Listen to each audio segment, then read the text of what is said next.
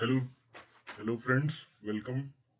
I'm going to start a video tutorial series on Google Earth Engine. This is my first video and in this I will be introducing you with the history of Google Earth Engine, and then we will be briefly introducing with the platform itself. So let us know what is this Google Earth Engine. We know, and for those who must not who are not knowing, that there are many platforms for Earth observation. There are many remote sensing platforms, and they are increasing day by day. So with this, also the increasing the amount of geospatial data, and I should use term geospatial big data. So need was there of platform which can perform algorithm development and processing at global level and handle large global geospatial data robustly. So Google developed such platform which was cloud based. Using cloud based technology, Google developed this Google Earth Engine. So viewers, you can do a lot of things on this cloud-based platform, which we know as Google Earth Engine. You can visualize, analyze, combine a multi-petabyte of satellite data, rendering you with the capability of planetary level analysis. Just think, on the planetary scale, you are going to analyze the satellite data. So it is a boon for scientists, researchers, developers, and especially to the student who cannot afford the infrastructure for planetary level, the global level analysis. So many applications from different disciplines is possible on Google Earth Engine.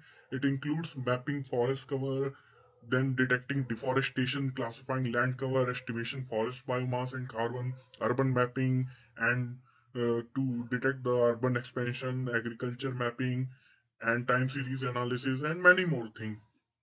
This Google Earth Engine it provides with data catalogs and inbuilt scripts.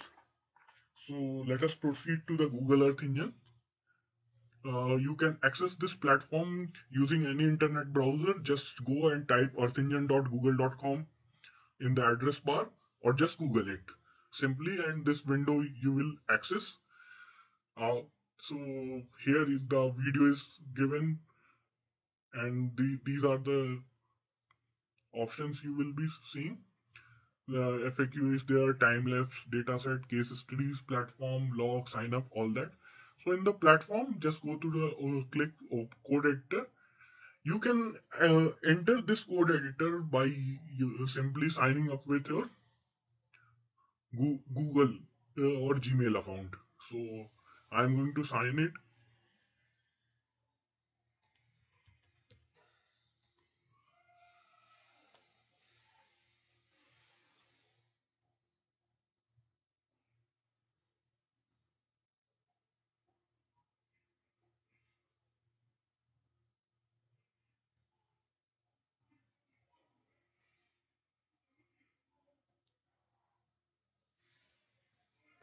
So viewers, a such window will open.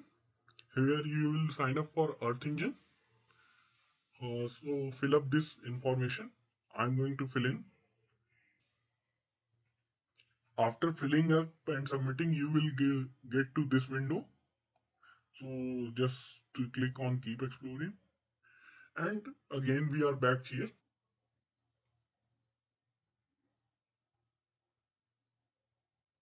So viewers, this web page will open up, and this web page, you will see this screen is divided into two parts.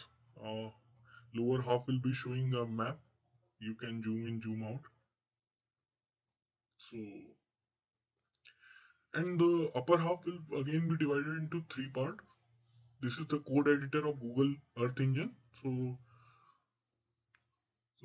the middle portion of this code editor, the upper half of the middle portion of upper half is of the code editor is for writing the scripts, where you will be writing your scripts for the performing analysis of or whatever task you want to perform.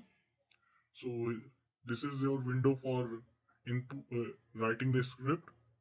So here are the documents concerning those scripts. Here you will find the inbuilt scripts of Google Earth Engine.